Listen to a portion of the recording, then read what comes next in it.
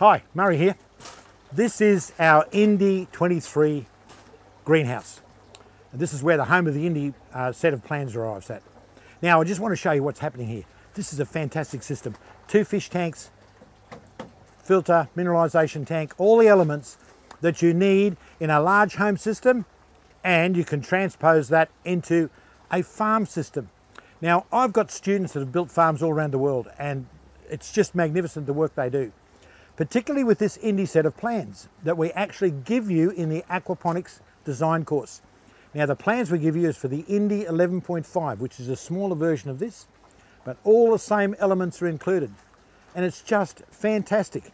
Now we've got students from all around the world who've successfully built this, because as part of our aquaponics design course, we not only give you those beautiful plans, but we also give you as an add-on bonus extra, a course in how to build fiberglass tubs and fish tanks. Fantastic. And we've got students, one in South Africa I'm thinking of at the moment actually, who's built an absolutely magnificent system. It's a copybook system, beautiful work, where he's made his own fiberglass tanks, etc., based on our course we gave him, and also based on the Indy 11.5 plan set. And he's turned out this beautiful work. Now he's not the only one, but I just can think of that one at the moment. So you can do this too. You can be empowered by this course to move towards sustainability and some kind of food independence for yourself, because honestly, these days, you should be thinking about that more and more. Look what's happening in England at the moment.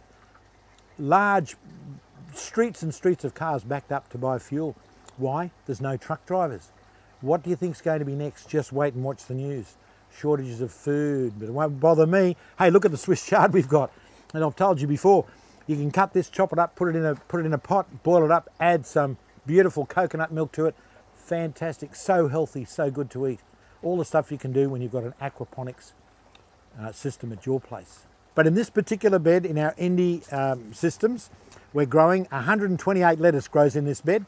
Actually, we supply a restaurant every week with about 200 lettuce, and this is one of the beds we produce them in. Have a look at them, all different stages of growth, different varieties of lettuce, because the restaurant owner actually wants, he doesn't want all the same lettuce, he wants different coloured lettuce, so he can make up beautiful salads to go with his meals. Have a look at that, these beautiful lettuce, look, so healthy. Red ones, green ones, ones that are curly. I love this particular lettuce. It's called Lalique, that's the name of it. It's actually part of the iceberg family, but you can grow it in hot climates. It's absolutely fantastic. It's crunchy, it looks nice on the plate, and it grows to a good size. It's a really good lettuce, and the restaurant owner just absolutely loves them. He wants more and more of those. He loves these too, these little ones, because they've got a different leaf shape, so they look good on the plate. And also, obviously, he mixes with it a bit of red, so you produce a really beautiful salad. Okay, let's move along. See what we've got growing here? When we cook our fish, we love to have a bit of sage. A bit of sage goes for fish. Look at that. Just on the corner of a wicking bed, we've got sage growing. Look at it, it's in beautiful flower. Not only do you produce really great food, but you know, it's fun. Look at that, isn't that beautiful? A beautiful thing to have in your greenhouse. Sage. Yep, goes well. Here we can see in our wicking bed, we're at the end of a crop of celery. We've chopped them off, harvested them, used them, and we're letting them shoot again so we can get some more celery. You notice here's some carrots. We're growing some carrots, and that area's just been prepared. We're going to plant that up with carrots in the next few days.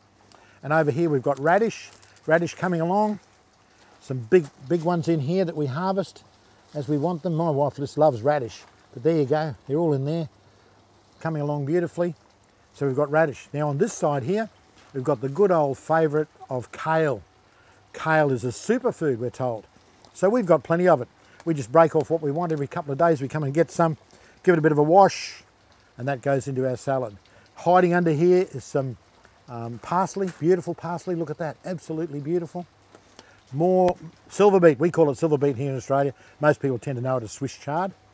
More kale, more different kind of silver beet growing here. Look, different kinds of stuff. As you can get the picture by now, my wife and I really love to eat silver beet. We just love it. More beautiful parsley. Look at that, more than we can possibly use. We give the restaurant guy a bit of that every week. He gets a half a dozen sprigs of that, which he uses for decorative purposes on the meals he produces. Look at that, perfect. If you go to one of our local supermarkets here, you'll get a bit about the same size as that. It'll cost you $3.50. I looked just the other day. Look at that, I can afford to throw it away if I want to. There's plenty of it. Here we go, this is a different kind of parsley. This is an Italian parsley. Once again, it's got a much bigger leaf, but we've got miles of it. So there you go, Italian parsley. Moving down here, here's a bed that we're about to replant. This is an experimental bed. It's a sand bed, and we've already grown a number of green crops in it just to see how they go. And we'll replant this with lettuce, because quite frankly, the restaurant owner is wanting more and more lettuce from us every week. So we're having a bit of trouble keeping up with that, but this will be planted out with lettuce. The way that works is the bed floods every hour and a half for just long enough to flood it, and then it slowly drains back to the sump. But that's another whole story that we can tell you in the aquaponics design course one day soon. And remember, when we do new things, we actually backload them for our past students. How about that, eh? So any new information that comes up, we're actually happy to share that with our students. So there you go, that's our aquaponics greenhouse, or one of them anyway, that we house our Indy11.5 and Indy11.5 systems in. And remember, we give you a complete set of plans for that, and I'm there all the time answering questions.